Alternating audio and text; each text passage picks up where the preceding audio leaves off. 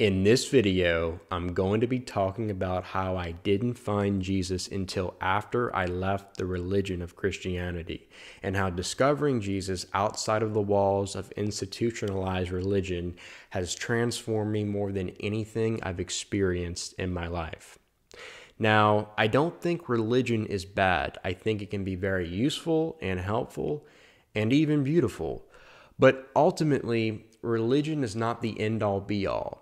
It can point us to truth and lead us into truth, but it alone is not the truth. To me, it's more of a stepping stone for the early stages of our spiritual growth and development. So I think of it as like a vehicle that, if driven properly, can bring us to greater dimensions of spiritual maturity. But again, I don't think of it as a one and only belief structure or a creed or a list of doctrines that must be followed in order for one to experience God or get to heaven someday.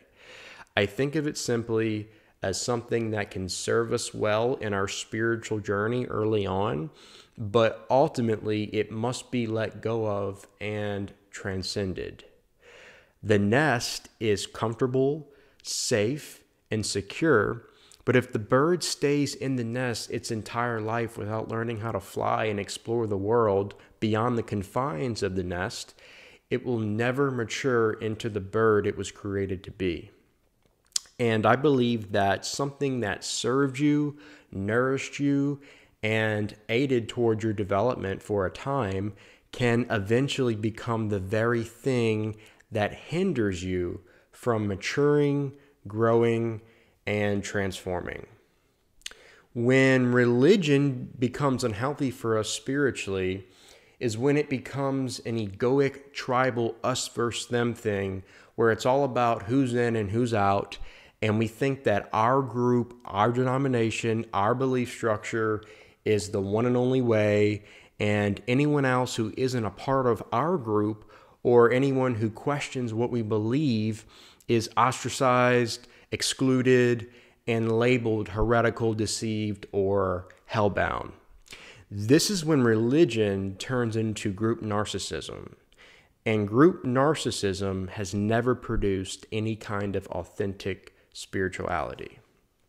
And so I think if Jesus came back and found out that a religion was created in his name that was full of division and arguments about who had correct theology, out of the infinite ways a holy book called the Bible could be interpreted, I think he would be extremely infuriated and tremendously disappointed.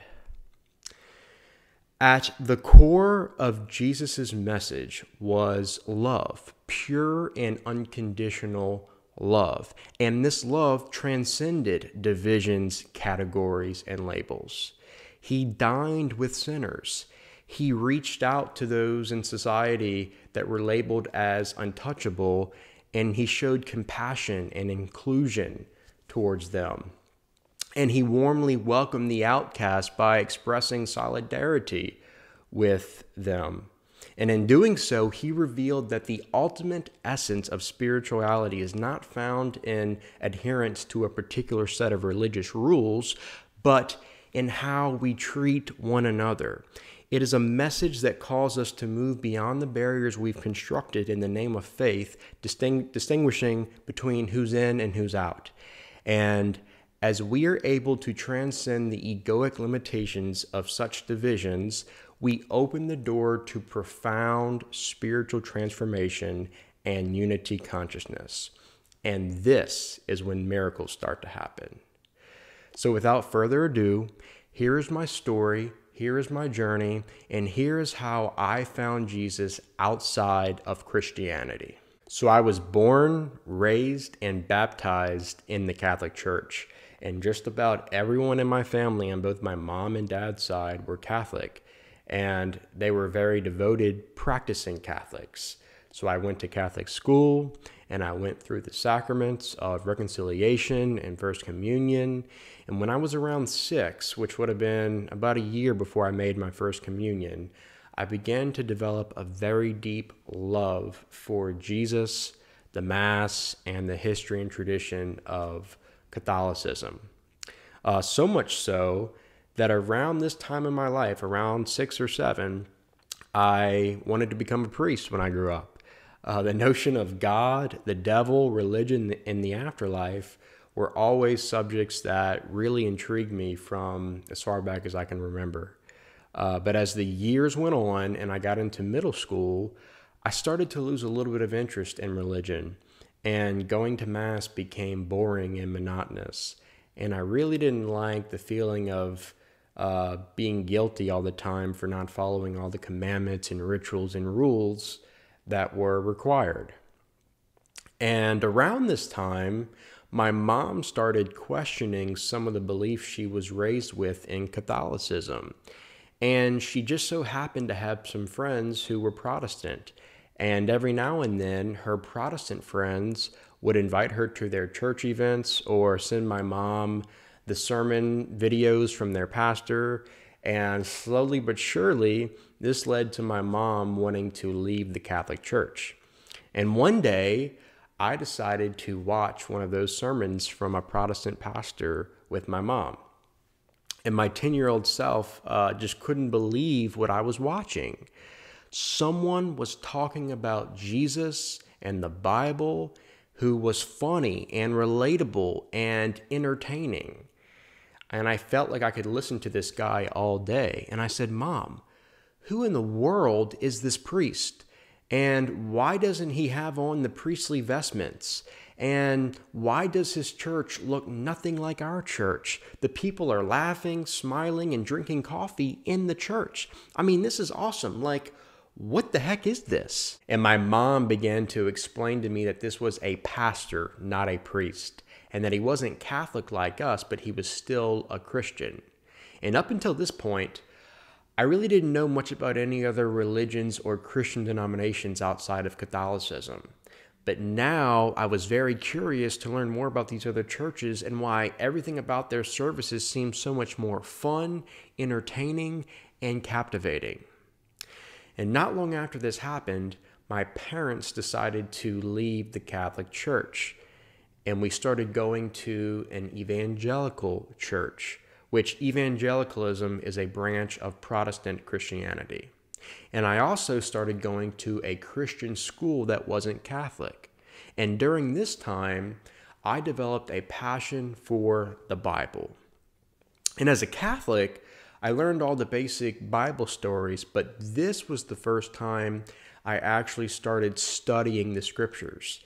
And studying the scriptures turned into an addiction to where I was reading the Bible for hours every day after school, after learning about the Bible all day in class at my new Christian school. And by the time I was a freshman, nearly 3 years after becoming a diligent student of the Bible and learning Protestant theology, I started leading my first Bible study, which just so happened to be about eschatology, which is the study of the end times, because my favorite book of the Bible was Revelation. And Revelation was one of the first books I started studying and learning about when I became an evangelical. And then by the time I was a senior, I decided that I wanted to go into ministry full time. And so my senior year of high school was completely dedicated to this calling, and I began to do street evangelism. I was leading multiple Bible studies. I was attending prayer services with local ministries. I was speaking and teaching at local ministry events and at churches and at schools, and I was serving regularly at my church. The next step for me in fulfilling my dream of becoming a pastor in full-time ministry was to go to Bible college. So after graduating high school, I enrolled at one of the most prestigious evangelical Bible colleges in America, where I would earn a bachelor's degree in theological studies with a concentration in ministry. But during my freshman year at this Bible college, I started wrestling with some of the core tenets of my evangelical faith that I had been taught for the past 8 years of my life. What really prompted these doubts and questions I had was right before I started my freshman year, I decided to do an in-depth study on church history, which was something I had never really looked into before. And during this study, I discovered that some of the main beliefs I had about God, the Bible, Jesus, salvation, sin, heaven, hell, the afterlife, and the end times were mostly doctrines that came about many centuries after Jesus and the apostles were on the earth. And from this, I realized that some of the core beliefs I held as a Protestant and evangelical were relatively new in church history, dating back only a few hundred years. This meant that Jesus, the apostles, and the church fathers had not taught these ideas, and for nearly 1,500 years, many of these theological concepts were completely absent from the church's teachings. Doing the church history study led me to discover that for about the first few centuries after Jesus was on the earth, Christianity was not an established religion as we know it today. Before then, it wasn't called Christianity and it wasn't a religion. It was a movement called the Way. The Way were followers of Jesus who, above all else, centered around love, unity, compassion, humility, equality, and generosity. And as they would meet regularly for fellowship and meals in houses, not church buildings, they were always looking out for each other, making sure everyone had enough to eat and enough supplies for the rest of the week. The followers of the Way were passionate about caring for those experiencing poverty and for the orphans and for the widows and for the sick. They spent their lives caring for those in need and spending time with those who were excluded, marginalized, neglected, and forgotten about by society because they recognized, as Jesus did, that we all share in a common humanity. And even though we can't always perceive it and see it, we are one. We are all connected. So loving your neighbor as yourself, which was the top priority of the Jesus movement called the Way, was essentially the recognition that by loving, serving, caring for, and giving to others, you are simultaneously loving, serving, caring for, and giving to yourself, because we are all interconnected, not separated. The sacred presence within your neighbor is no different than the sacred presence within yourself. And in the Gospel of John, Jesus adamantly prayed to the Father that the world would wake up to the reality of this union. Jesus would often talk about how when you take care of those in need, especially the least of these, you are doing it to Him. And this is why the followers of the Way centered their entire lives around sacrificial, selfless, unconditional love and compassion for all people. And this love for humanity was very universal and very inclusive. But then in the 4th century, the Roman Emperor Constantine took the Jesus movement and turned it into a religion that would become the religion of the state.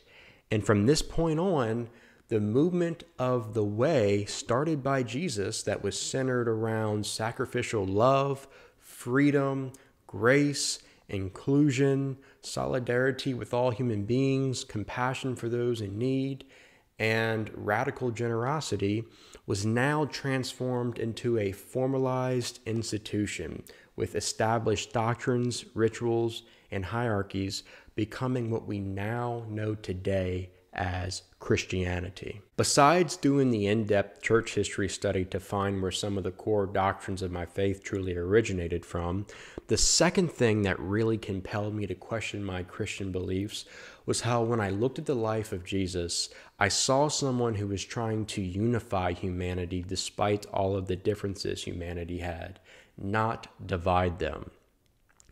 Jesus spent so much of his time hanging out with people that his religious tradition considered to be the outsiders, unclean, and excluded from God. But what I noticed was that every time Jesus encountered someone outside of his religious tradition, he didn't attempt to convert them to his faith or to his tradition. Instead, he just expressed unconditional love And he provided healing, and he offered deliverance, and he showed care without any conditions or expectations. Jesus believed that pure love could unite the world, emphasizing love over proselytism. He didn't engage in the game of identifying who was included and who was excluded. Instead, he demonstrated solidarity by spending time with and supporting those whom his tradition and society considered to be lost and disconnected from God. And through his actions, he conveyed and revealed that they were inherently included, accepted, and loved simply by virtue of being human. The more I encountered such instances in the Gospels, the more apparent it became that the methods of ministry and evangelism in which I was being trained bore no resemblance to this approach. As a Christian fundamentalist, we were instructed to unify people by encouraging them to align with our particular branch or denomination of Christianity, and to join our church and to persuade them that our perspective and our biblical interpretation and our doctrine was the one and only truth. But after really taking a step back and examining this approach of evangelism, what really struck me was that not only did this approach differ significantly from Jesus's approach to unifying people, but it also contained many cult-like characteristics. And as a freshman in college examining my faith, this was starting to really concern me, and I couldn't believe that I had overlooked these characteristics for so long. As I continued on this personal journey of rethinking my faith, I began to closely examine the core tenets I had been told were fundamental and non-negotiable. And as a result of this, my beliefs underwent a significant transformation, leading me to reconsider 5 fundamental pillars of my Christian faith: biblical inerrancy, the concept of hell, original sin, the idea of a devil or Satan, and dispensationalism eschatology. And I will be creating a series of videos soon, each dedicated to thoroughly explaining why I no longer believe these doctrines. Now, I didn't change my mind about these things overnight. For the most part, it took 3 years of me studying countless hours and reading many books to finally come to the conclusions that I came to going into my senior year. And keep in mind, I was studying all of this in my private time while I was at one of the most prestigious evangelical schools in America. So as I'm studying these different theologies, ideas, and perspectives, which meant studying church history in depth and the scriptures in their original languages, I was simultaneously learning more about my current evangelical belief structure I had at the time and comparing it with these new ideas that I was learning about. So even as I was examining and reconsidering these 5 doctrines of my faith, I still wasn't totally convinced that I no longer believed them. Convincing myself to actually change my mind about these core beliefs was very challenging, especially after being heavily indoctrinated to think and believe a certain way for nearly a decade. But after putting in all that time to really study these things out, after 3 years of wrestling with these different ideas and theologies, I could no longer pretend to believe things I no longer believed and ignore all the things I was learning about. And so going into my senior year, I had completely let go of those 5 doctrines, and I decided to write my 35-page senior paper on how hell, as this place of eternal punishment for unbelievers in the afterlife, doesn't exist, and how it wasn't really developed and considered a fundamental and mainstream belief as we know it today until centuries after Jesus walked the earth. Writing this paper was a huge turning point for me because it was the very beginning of me courageously sharing my new beliefs. And what better way to do it than to write your senior paper as a refute against hell at one of the biggest evangelical Bible colleges in America. Writing this paper is what really sparked my passion to begin writing poetry, blogs, and then eventually my first book, The Mystery in You. And after graduating from college, I started to become very outspoken about my new beliefs, and I started sharing them on social media. And when this happened, just about all of my Christian friends began to panic, and they felt the need to bring me back in line because to them, I was beginning to be led astray. And many of them started to text me and call me and direct message me on social media and ask me things like, what has gotten into me? And asking me why I was posting false teachings and heretical theology. They were deeply concerned and worried about me because to them, my new beliefs were dangerous and deceptive. And I was even accused of not believing the Bible anymore. But my response to this was, no, it's not that I don't believe in the Bible anymore. It's just that I don't believe in your interpretation of the Bible. And it's not that I'm not a Christian anymore. It's just that I no longer subscribe to your branch of Christian fundamentalism. And that's okay.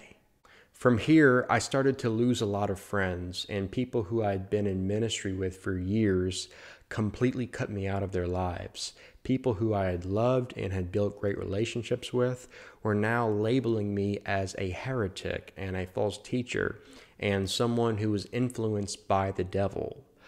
All because I no longer believed what they believed about the Bible and God. Agreeing to disagree was not an option here. To them, I was going against the tribe or flock, as they would call it. And this was all because I was questioning their beliefs and moving on to different understandings, ideas, and perspectives. And the only way I could be forgiven and reconciled back into the club for the horrible sin I had committed for changing my theology and thinking differently was if I completely renounced my beliefs and got back in line with the rest of the group who all believed in the same thing. And if I refused to do this, I would be deemed wrong, heretical, dangerous, and deceived, which basically meant I was jeopardizing my salvation. When I decided that I was going to trust my heart and stand with what I believed to be true, I realized that I would no longer be accepted because of these new beliefs that didn't align with the core tenets of the evangelical church. And so because of this, I decided to walk away from evangelicalism altogether. But this did not mean I was walking away from Jesus. No, in fact, it wasn't until I left the confines of my Christian fundamentalism that I finally discovered who Jesus really was, what he taught, what he embodied, what he stood for, and what he came to reveal as truth. My new beliefs were often labeled as New Age and progressive, and the reason I was being considered a heretic by some of my Christian friends was because they believed I was departing from orthodoxy and traditional Christianity.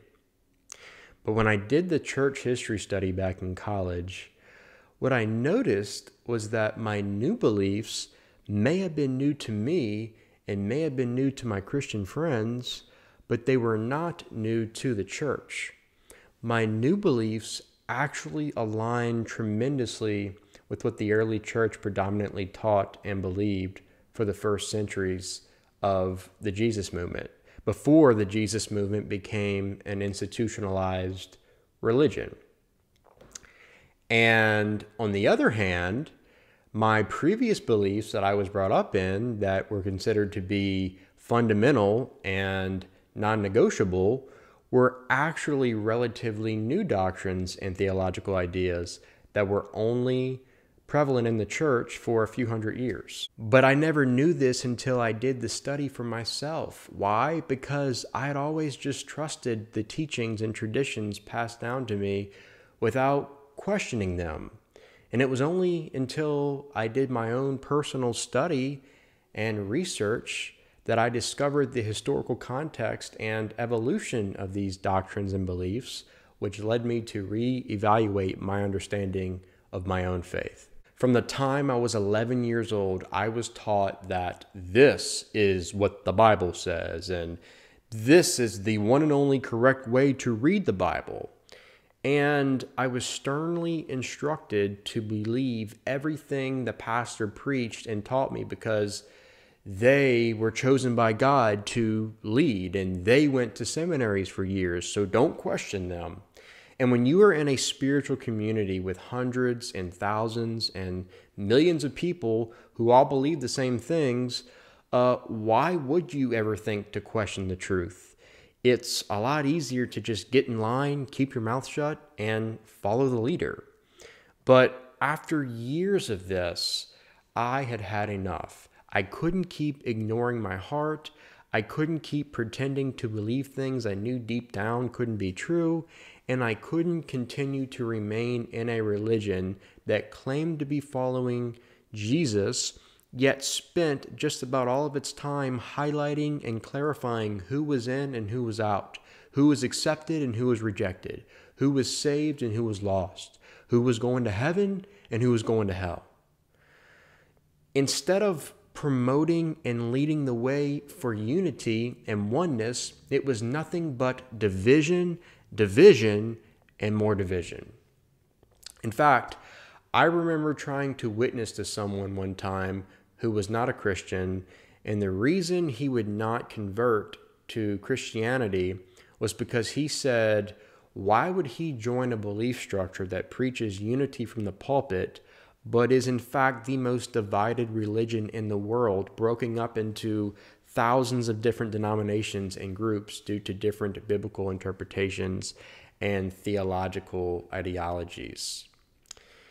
And then he asked me to explain why so many of these groups in Christianity disagree with each other and have completely different theologies and doctrines that even sometimes totally contradict one another, yet they each claim that their theology and their interpretation of the Bible is the most accurate because the Holy Spirit revealed it to them. And I had no answer for this person. And it was all of these unanswered questions like this that started to build up over time in my head. And eventually I got to a point to where I was no longer okay with ignoring these things and just sweeping them under the rug. And so at this point, it was time for me to let go. It was time for me to move on, and it was time for me to yield to the pull of my heart that was bringing me into a brand new season of life on my spiritual journey. And little did I know at the time, but this season would be by far the most important and transformative season of my life. But before this transformation came, I experienced a real low point in my life, feeling totally isolated, worried, and afraid of what the future would be like after walking away from the faith I knew to be the one and only true faith for pretty much my entire life. And during this time, I began to yearn for something beyond fundamentalism, beyond dogma, beyond doctrines, beyond institutionalized Christianity. One of the things I remembered from my church history study was reading about the mystics of the church. And a mystic is someone who perceives God to be an infinite mystery that transcends anything our finite minds can fully grasp or understand. So instead of trying to fit God into a rigid theological doctrinal box of intellectual knowledge, the mystic approaches God with an open heart and mind solely to experience divine union. The Christian mystics believed in the profound possibility of experiencing God directly within themselves, recognizing that the divine presence is not confined to external rituals or religious institutions. They believe that God, as the source of all existence, fills every aspect of creation and resides within the depths of the human soul. The mystics believe that when we attempt to label and confine God within the narrow boundaries of theological constructs, we inadvertently limit our understanding of the divine. And so instead, they urge us to embrace the mysteries of faith, to surrender to unknowing, and to unlearn preconceived notions. And in doing so, they believe that this approach opens the door to encountering God in a way that is indescribable, far beyond the capacity of human constructs and concepts. This idea of embracing Jesus beyond the boundaries of organized religion and experiencing mystical union with God was something that I was very much drawn to during this time in my life.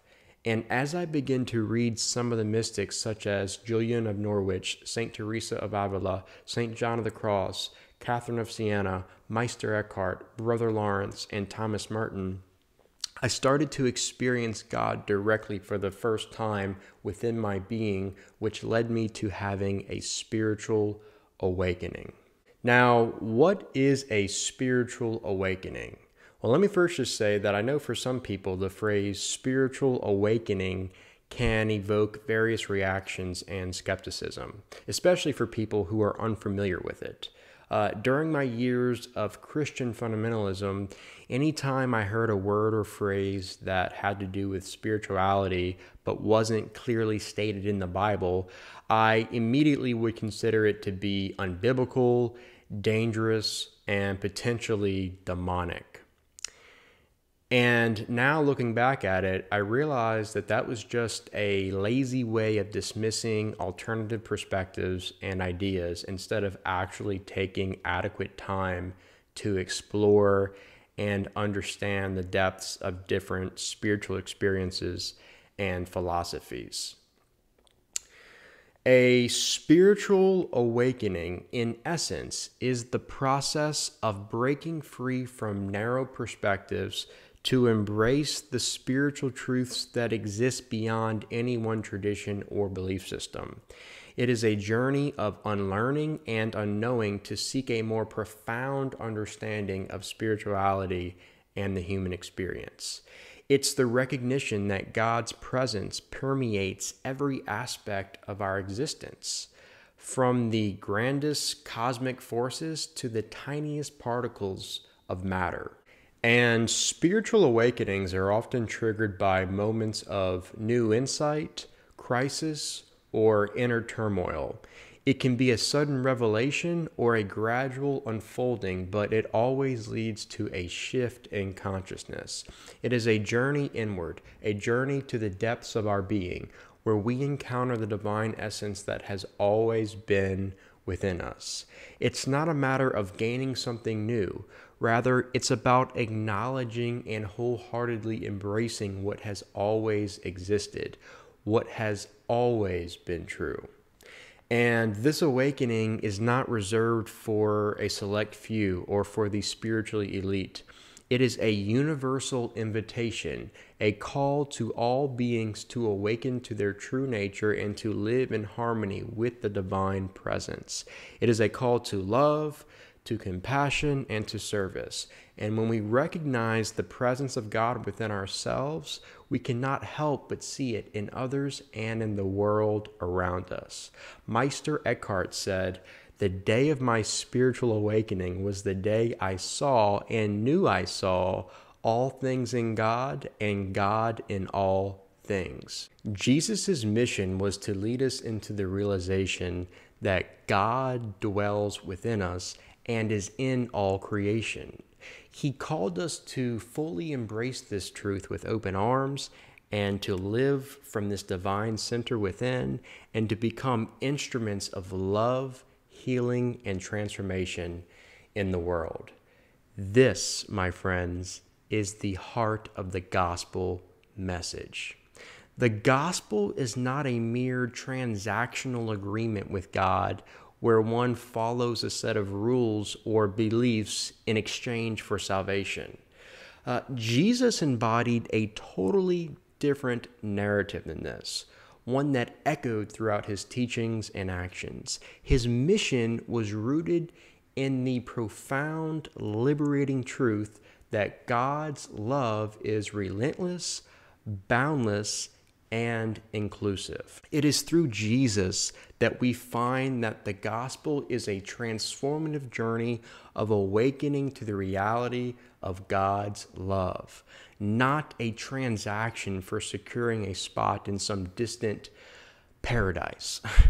The heart of the gospel message is that the divine is not an angry judge waiting to condemn, but a loving creator inviting us to participate in the ongoing story of redemption, renewal, and unconditional agape love.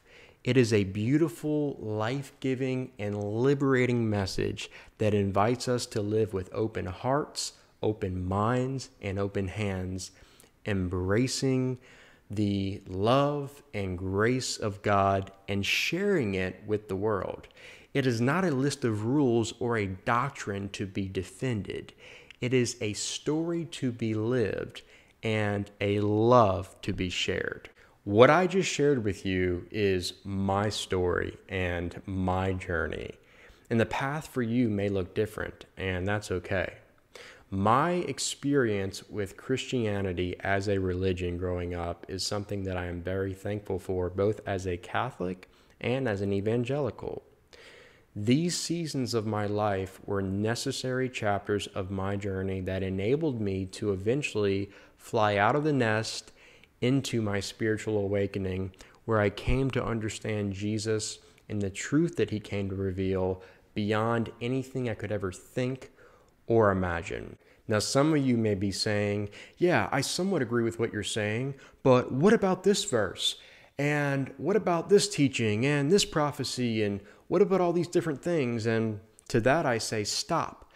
Hang tight for a second, because in my next 5 videos, I will be thoroughly discussing the 5 main doctrines of the faith that I changed my mind about.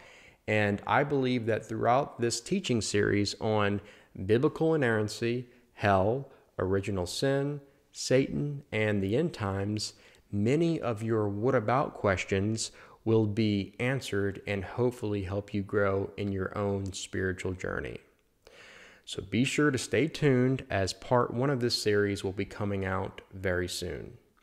Thanks for watching, and I'll see you next time.